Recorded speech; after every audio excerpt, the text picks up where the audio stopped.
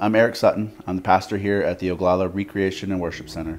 The idea of the Rec Center, as we call it, was founded back in 1995 by Tim and Elaine Harris.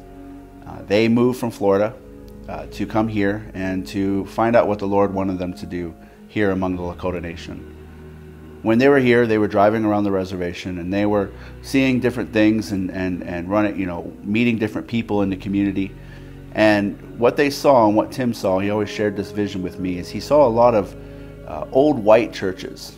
In Tim's heart, he had a whole different vision for the Rec Center and a whole different vision for Oglala. He didn't come here to build a church. He didn't come here to build just a place where they have Sunday services and maybe Wednesday night Bible studies. He wanted to build a place where kids can come and they can feel safe. A place where the kids can come and be kids for a few hours a day. A place of refuge, a place of safety, a place of love. And so we've continued with that vision here almost 20 years later. And we continue to do open gym for the children every day after school. During the summer, we're open all day long. We have lunch for the community during the summer.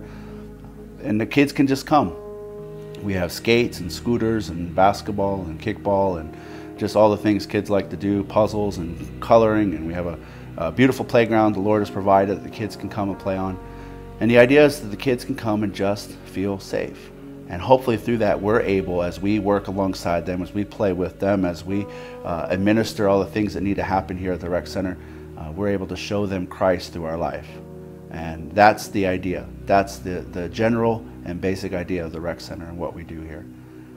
We do it because we love the Lakota. Everyone here on the team has been here for a long time. I myself have been here 15 years. And we just love the kids. We love the community. And what we've realized over the years doing this for as long as we have is that we realize we can't do this alone. And so with that, we have begun partnering with other ministries and other brothers and sisters across the reservation.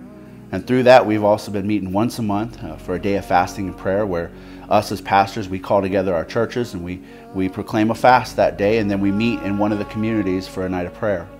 We see what needs to happen here among the Lakota Nation is we need to see brothers and sisters, both Lakota and white, loving on each other, ministering together, and sharing the good news of Jesus Christ together. And from that, we believe that the Holy Spirit is moving now and will continue to move even more powerfully.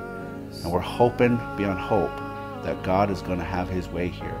And He's going to bring healing and bring deliverance and bring life. And that's our heart. That's our wish, that's our desire, that's what we pray for, that's what we cry for, that's what we're believing for.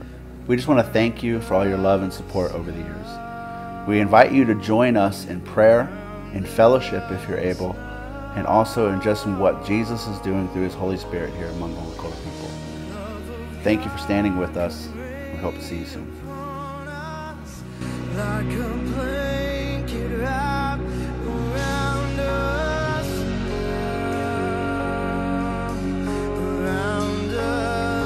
now.